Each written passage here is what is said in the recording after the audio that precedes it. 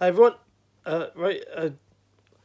Typical. I've had a few drinks and now I feel ready to do a YouTube video because I can get my thoughts out and not waffle, mumble, or be an idiot about it.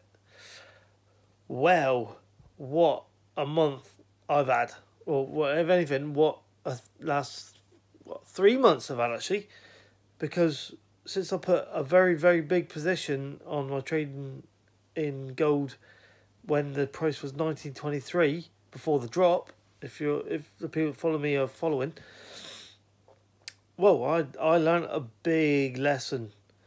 Solvency. You got to keep yourself solvent. And I thought, oh, if I cover myself in the S&P 500, if I cover myself in the Dow Jones, because the money's got to go somewhere. Not a good policy. No, not a good policy at all.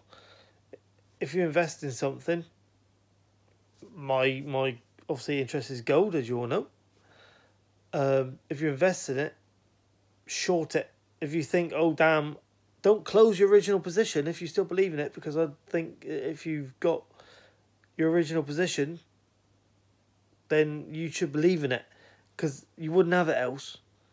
I mean, I'm not, but if you've wrongly judged the trajectory of the trend for now, short it with equal quantity, and most trading apps will literally give you a zero currency balance as long as your amount is the same as the amount you actually did it on. So I did it for 23 ounces of gold.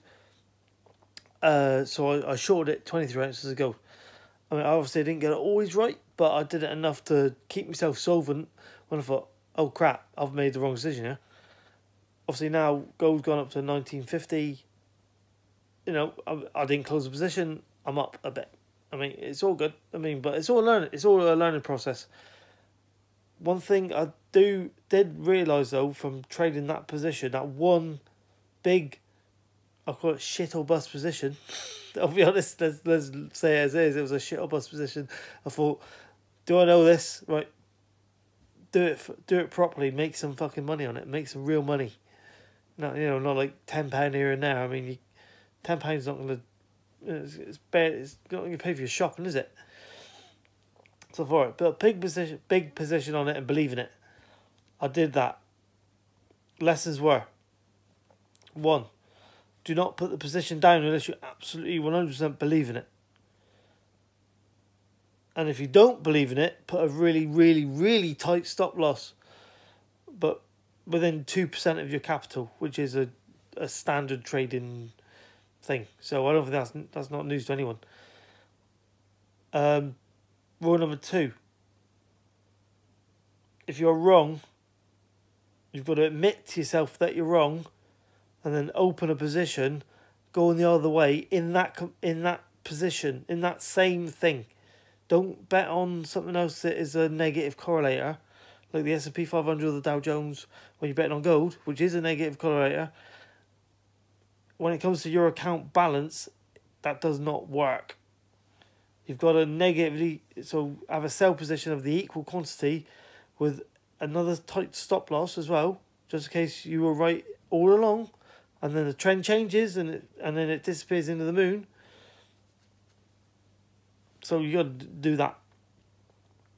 And then when you think it's reached the bottom of when you did sell, close it, take your profit, and think, okay, right, happy days, I've covered the loss, and then just wait until it comes back. You got to believe in yourself. I mean, in my time trading since like 2016, I've lost $6,000 on trading 212 over the 4-year period, it's a lot.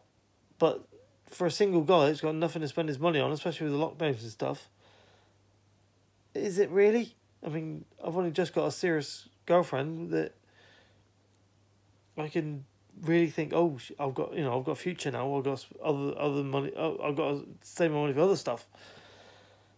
So anyway, that's the point of my video. So stick to the rules and you'll be fine. Or if you can gain anything from this video, awesome. So I'm talking to you, Charlie. I'm talking to you. Alright, so take it easy, and when things improve or get worse, I'll do another video and we'll go again. Bye, guys.